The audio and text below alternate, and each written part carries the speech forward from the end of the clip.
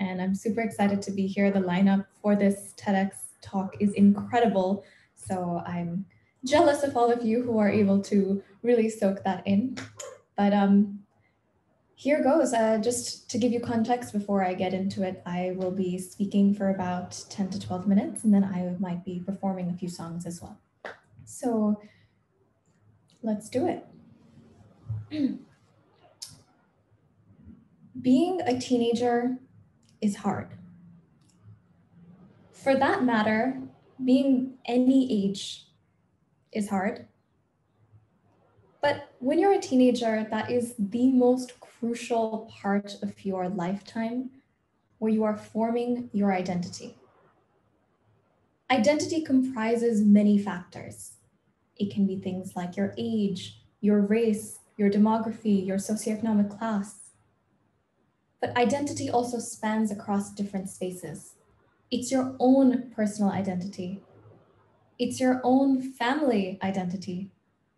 And it's also your social identity and the way in which you interact with people around you. Add to that, as a teenager, you are also dealing with puberty, peer pressure, absolutely nobody taking you seriously because of your age, and navigating relationships of all kinds for probably the first time in your life. There is a reason that they call it coming of age. If I go by the Oxford Dictionary definition of coming of age, it means that it's the time when a person formally becomes an adult. But what does that even mean? Does that mean when you hit puberty? If you are somebody who has a uterus, does it mean when you get your periods? Does it mean when you are 18 and have the legal right to vote in most countries? Does it mean when you are 21 and have the legal right to drink in most countries? It is something that constantly we are going through and constantly reinventing ourselves.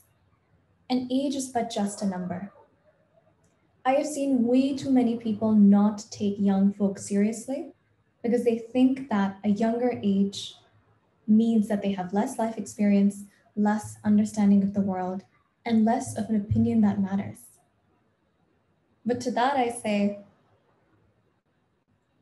no matter what, don't let anybody tell you that you are too young to do something, because a baby shark is still, after all, a shark. And if you're a teenager right now watching this, please know that you are not alone. There's many other people going through this weird coming of age, growing up phase, and confused about who they are, what they want from life, and what they stand for.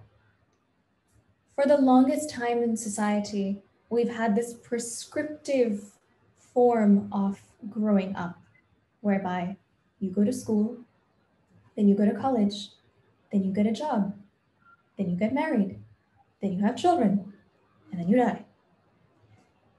And most of these life stages are actually choices, but we feel like they are obligations because that is what is presented to us. Add on top of that Indian society, and you have the role of family that comes in a totally different way, mixing with all of these things together. Take it from someone who is in their early 20s, slowly inching toward my mid-20s, which I am shit scared about. When I tell you that it's okay to not have it figured out, but also listen to me if you are in the older spectrum, when I say that today's teenagers are different and they have it very different than we did even just a few years ago. Look at how the world's changed. A teenager today is growing up with social media in a way that just a slightly previous generation did not. My younger brother and I have this argument all the time, whether I am a millennial or I'm Gen Z. I firmly believe that I am Gen Z, but if I am Gen Z, I am the grandmother of Gen Z because I am born in 1997, which is the cutoff year.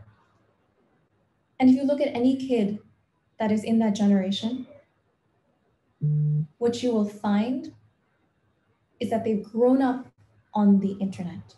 They've grown up with access and exposure that many of us who are just slightly older, let alone even older generations, did not have. And while that's amazing, it also leads to a bunch of different types of issues. For example, when you grow up online and social media is the way in which you interact with the world, your conceptions of what is beautiful, your conceptions of what is normal get completely distorted. Your conceptions of what a relationship looks like get completely distorted. And we end up comparing ourselves to others. And jealousy, this green, envious monster, shows up in a way that we've had to deal with in the past, but today is extended into this online cyber world. You have kids as young as 13 getting hate comments from strangers that they don't know. Yes, we've been used to having our nosy neighbors, Sharmaji's wife's chachi's daughter telling us off about our weight, but we are not used to having it being exposed to the world, no matter how public or private we choose to be.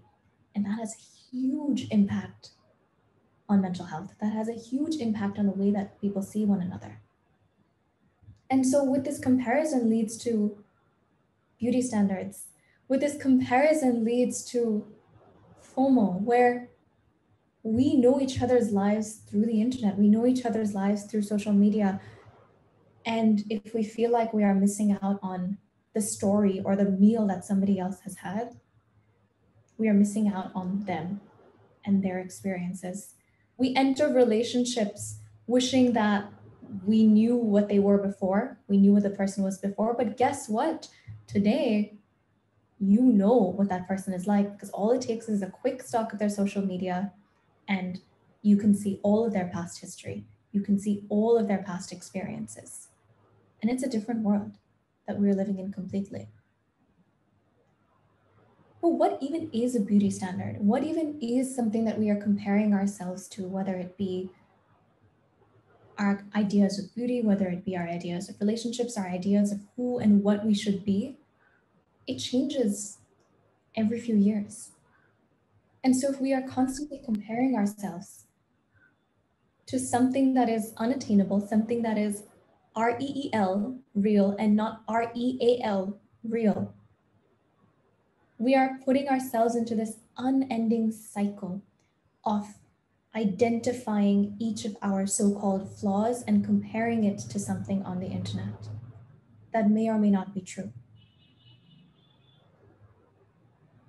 When we look at a piece of paper, a fresh piece of paper, if there happens to be a speck of dust, a speck of a pen mark on it, that is the thing we focus on.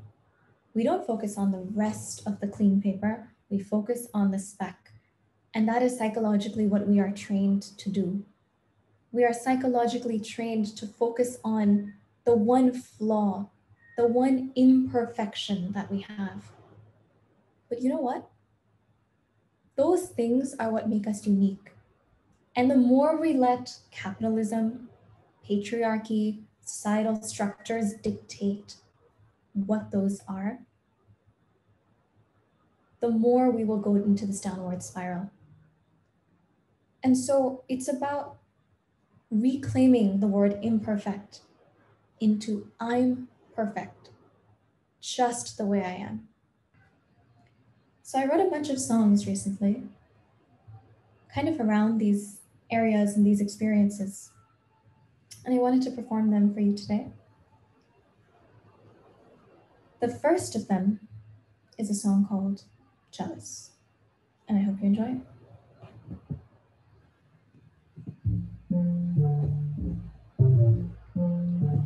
I missed your high school face, the one with the band uniform and the closet, small town days. Hang at the diner with books in your pocket, ran away. Learn 5 languages before it hit August. Travel the world, eat, pray, laugh, and I heard. And oh, isn't it crazy? You lived a whole life before you were mine. And oh, I wasn't wasn't your first, but you were mine. And you put me first all the time, but I'm jealous of all the people who loved you before me. I'm jealous of all the lips that got to kiss you softly.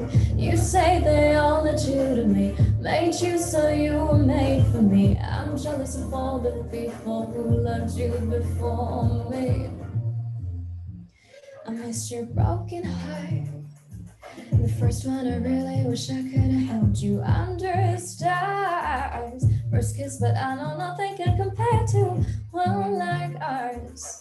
It felt like Paris with you in a dorm room. It feels just like that every night.